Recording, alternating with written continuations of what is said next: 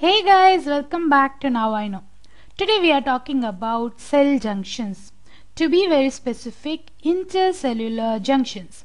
Now, these are the junctions that are found between epithelial cells. We know that epithelial cells all are linked with each other. They are connected to each other and also to their matrix.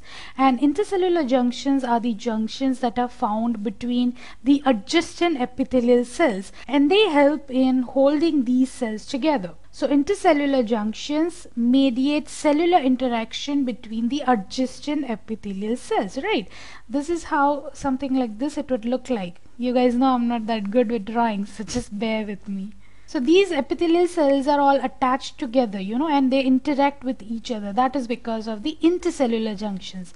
Intercellular junctions would be the connections between these cells, okay, one cell to another cell. Now, along with, linking these cells together or attaching these cells together, also intercellular junctions provide the ability to resist stress, and it also allows these cells to communicate with each other. Now, as we will go on in the video, we will understand how these properties are given to the cell. So there are three types of intercellular junctions that are present, and the first one is tight junction. As the name itself says, that these kind of junctions are really tight and they actually seals off the plasma membrane of two neighboring cells. Okay, if you can look at these epithelial cells, there is absolutely no space between these cells, right? These plasma membrane of these cells are actually almost fused together, and if you look at the side view, tight junctions actually literally stitches both the neighboring cell plasma membrane. Okay, it will absolutely not have any space in between. It is a watertight seal. Okay, and because of that, it prevents any kind of material to pass through the space in between the cells. There is no space, so it just stops any kind of leakage from between the cells.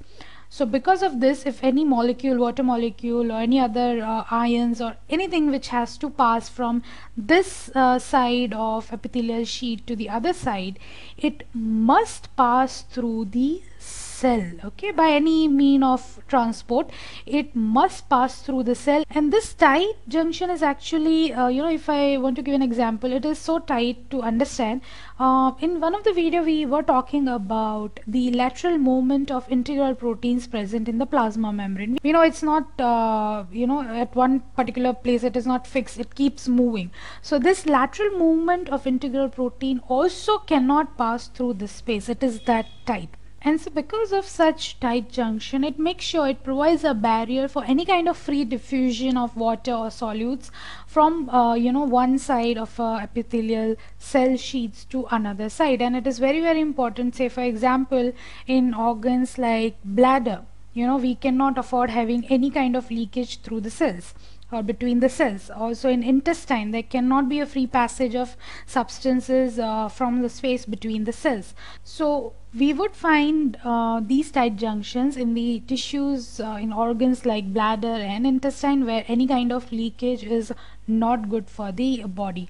Also, we know about blood-brain barrier. This is very, very important. No substances, absolutely nothing can simply pass through this blood-brain barrier. So they are also present in blood-brain barrier. Now we know that in our skin they are not permeable to water, as in like there is no space between the cells for water to simply pass through. So this impermeability is also because of the tight junction. Otherwise, imagine you don't have tight junctions in our skin cell, what would happen?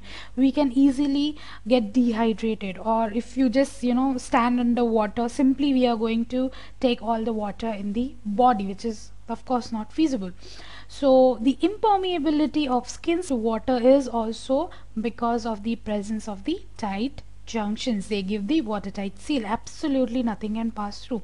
So we know how important it is, right? Because if tight junctions are not there, just imagine how worse the situation can be. So to stop any kind of leakage or just flow of simply materials from in between the cells, tight junctions play very important role. And structurally, the tight junction is made up of occludin and claudins. Just for the information, we can go in detail about this some other time, but the structural components of tight junction is occludin and claudins. So the next type of intercellular junction is gap junction. Now gap junctions, again, if you look at the term, you will see gap, right? So there is a gap between the cells.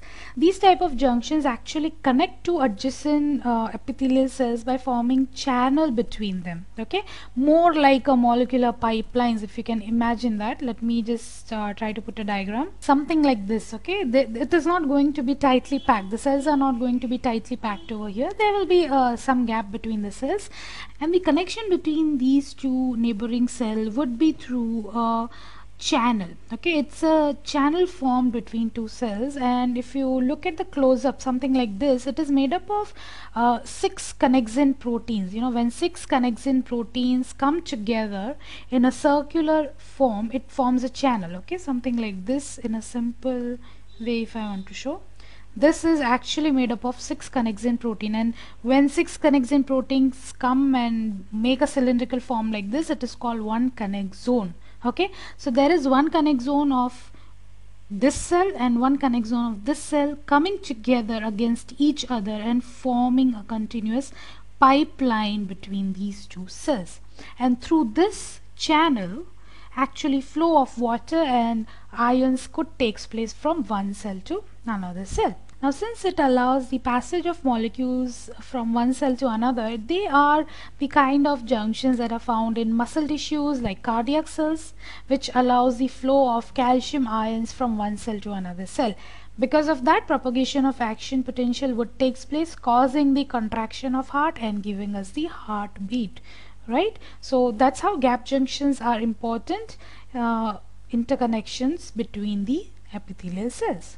The next and last type of intercellular junction is desmosomes. Now desmosomes act more like spot wells between two cells. Okay, that's how they connect two cells, and it is not that tight like tight junction, so it do not prevent any kind of substances from moving or passing between the cells. Okay, and structurally, if you want to see how it looks like, so this is how they are formed. Okay, they would be created by linkage between the cadherin molecules of two adjacent epithelial cells, and the cadherin molecules would be linked to the intermediate filament inside the cell. So that means desmosomes are very strong adhesive bonds between two epithelial cells because it is connected to the intermediate filaments, right? So if you look at this little more close up, you know, these are the cadherin molecules of neighboring epithelial cells. They interlinked with each other, make a polymer like this, and inside of the cell they would be attached to the intermediate filament of that particular epithelial cells, and because of that they give a very strong adhesive bond, and because of this it gives the mechanical strength to tissue. It is very strong.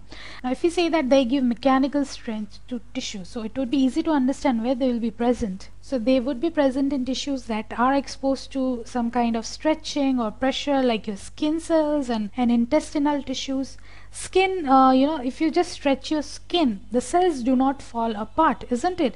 That is because of the presence of desmosomes in the skin cells. Now we just saw that in skin cell, tight junctions are also present along with desmosomes. So it is possible that in one particular cell there can be more than one type of intercellular junctions present. So that's all about intercellular junctions. We just saw that there are 3 types of intercellular junctions: tight junctions, which give them watertight seal and allows no substances to pass between the cells; then gap junctions, which allows water and ions to flow from one cell to another, allowing the cells to communicate with each other; and desmosomes are very adhesive bonds present between cells, giving them strength against the mechanical stress. So that's all for now. I hope this video was helpful. Do subscribe to the channel for new video every week, and I'll see you next time. Until then, keep learning.